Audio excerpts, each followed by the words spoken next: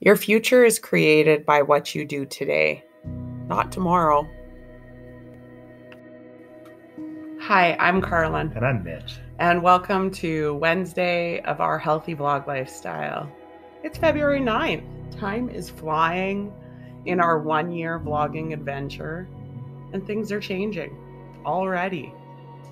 We've got some exciting things coming up. We have book club on Friday, and it will be on our YouTube channel this Saturday.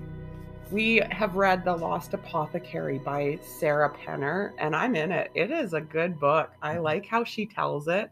She's going from past to present, 2 different storylines. I've been listening to the audiobook version of it, and I'm about halfway through, and it's super engaging. The mystery. I want to finish it, and there's not many books like that where it's a 1 or 2 day listen or read, for me anyways. You have time still to get that book in before Saturday and join us for that book club and see, would you answer the questions the same way that we do? This past Sunday, we had another really great weekend out at the ski hill. And so again, we were able to capture a few clips of our adventure. Check them out right here.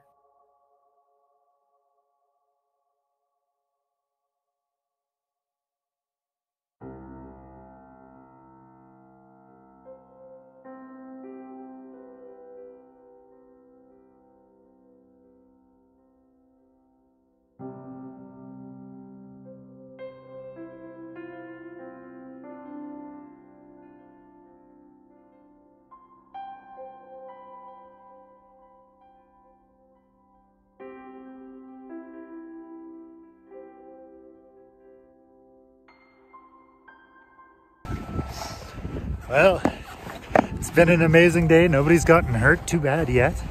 This is the last run of the day for Benson and I. Car and Evie. Evie wanted to do a couple runs on the bunny hill before we left. So that's what they're doing, but now they're back at the truck waiting for us. Benson's way up ahead. I better get going. Our girl here decided she wanted to learn how to do jumps. So I'm thinking back to my youth, and holy moly, let's go, Evie. Gave her a few tips and she just nailed one a second ago.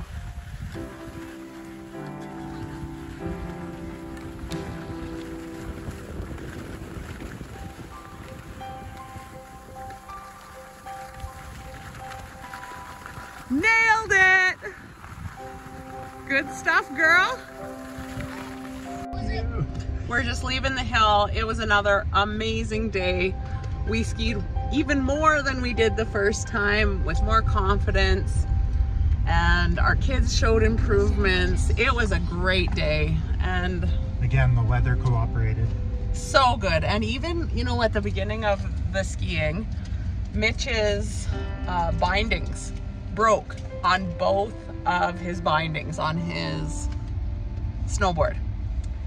And so he was stranded, locked into his snowboard. And this is how lucky we are.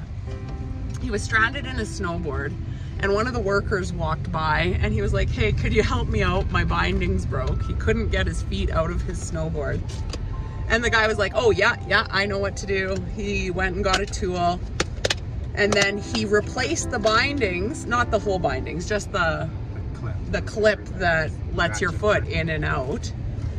And Mitch was like, "Okay, thank you so much. How much do I owe you?" And he's like, "Don't worry about it." Took him maybe a minute to fix. Amazing! How lucky are we? Then when we were going up the chairlift the first time, our son's ski popped off. His first time going up the quad chair without the instructor, like just with us, it popped off. So no big deal. The guy just passed the ski to the guy behind us, and then Mitch and Benson fandangled getting off the quad chair, and no big deal. So there was our 1, 2, 3 challenges, and then the rest of the day was amazing. And how grateful we are for people that helped out and went above and beyond. People are so good. It was a great day. Our day of skiing didn't start without some problems. But then, you know what? Sometimes those problems are there for a reason. Sometimes it's the right place at the right time, and your problems actually help you more in the big picture. But you don't know that until after. So now this guy, this is 45 minutes away to 50 minutes away from where we live. And I'm seeing this guy and I'm like, he looks familiar. I'm sure I know who that guy is. I think I taught him in elementary school. So anyways, Mitch tells me his name after the fact. And I was like, oh my goodness, this was a former student of mine, like 15 years ago, 14 years ago-ish. Incredible. So yeah, he fixed my snowboard, replaced parts on each of my bindings so that I could get back on the slope. Didn't charge me for it. Isn't that awesome? Like any other time, any other place, any other person, he would have been strapped in that snowboard, have to take his boots off, and it was the right place at the right time to have a problem, because there goes one of my former elementary school students who's now a grown adult, and he just helped him out. Yeah. And then it was free. It was just this tiny little plastic clip, and he replaced it, no big deal, and we enjoyed the rest of our day. Also, on our first run up the quad chair, after doing a few runs up the bunny hill, we were getting loaded on the chair, and first run of the day, our son lost one of his skis as we sat on the chairlift. But again, people helping out, good people just helping out. Yeah. The guy behind us picked it up, brought it up to the top of the hill for us, and then we skied down and we had no issues the rest of the day. It was phenomenal. Right people, right place, and just people trying to help out and are helping out and making a difference in our enjoyment of the day. Thank you. Thank you for being good people. Well, and we were prepared to go and rent a new snowboard for me just so that we could have a good day. But, you know, the fact that we were able to save $50 and not have to rent more equipment, that's huge. Yeah. That was awesome. I mean, my snowboard, I bought that thing probably in 2001, and so it's a grandpa snowboard. Yeah, it's had a good life, so and it's things still are good. Bound to break. Yeah, it still works fine. Yeah. It's just, plastic brakes. So I was pretty sore after our skiing trip on Sunday, so I didn't get much done on Monday or Tuesday. Well, but he did go to work, whereas That's true, I did. I had to stay home. So Sunday was great. Woke up Monday morning and my son had a cold, stuffy nose, sore throat.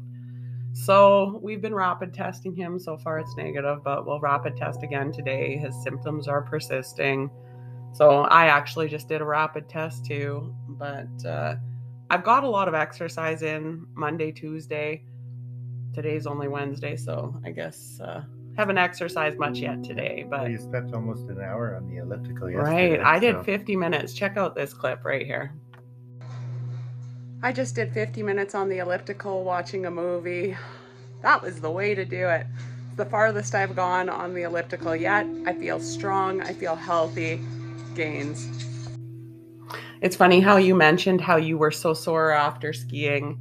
I really wasn't. Or I guess he snowboards. He had a few crashes. Yeah. He was going pretty hard. I go like an old granny. I'm like anything I can do not to fall. So I wasn't too bad on Monday, but when we got home from skiing on Sunday, we did another yoga practice and it had lots of hip openers. And I find it felt amazing. It felt amazing. And I find if I stretch after yoga, after skiing, if I do yoga after skiing, that's what I meant. I feel great. It's always good to stretch after yoga, though. Thanks. Boom.